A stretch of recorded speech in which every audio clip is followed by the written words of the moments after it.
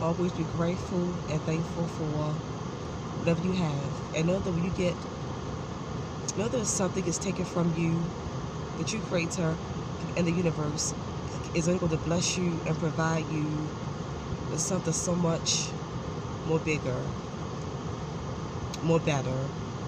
Know that setbacks are minor and temporary, not permanent. Setbacks are never permanent. Setbacks are only minor and temporary.